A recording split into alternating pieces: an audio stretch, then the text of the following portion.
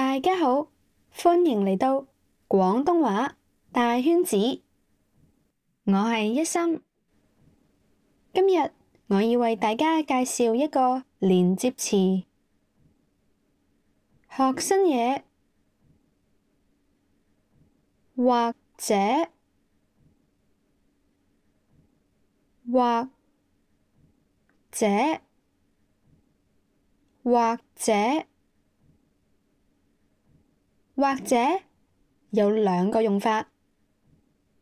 第一個用法嘅句子結構就係一個選擇，再加或者，再加另一個選擇。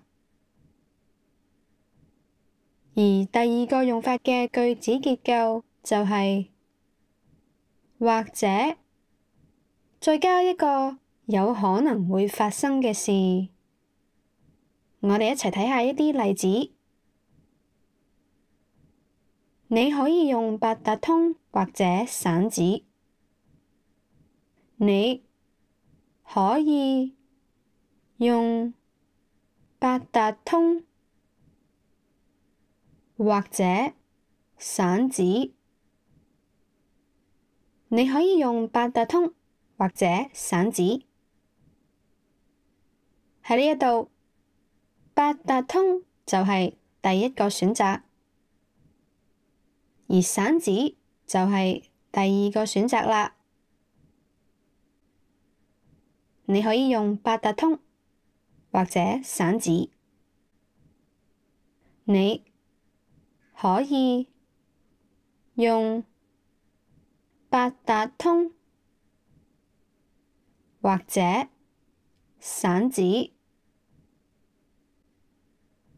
你可以用八達通或者散紙。我哋一齊睇下或者嘅另一個用法。試下臭豆腐啦，或者你會鍾意呢？試下臭豆腐啦，或者你會鍾意呢？試下臭豆腐啦，或者你會鍾意呢？喺呢度，你會鍾意就係有可能會發生嘅事。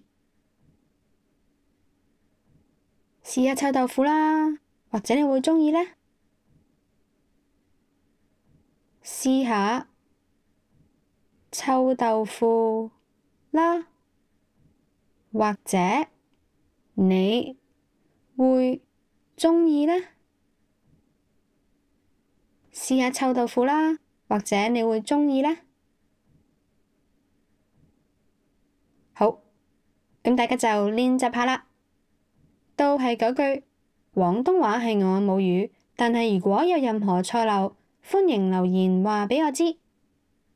好，係咁多，食飯先。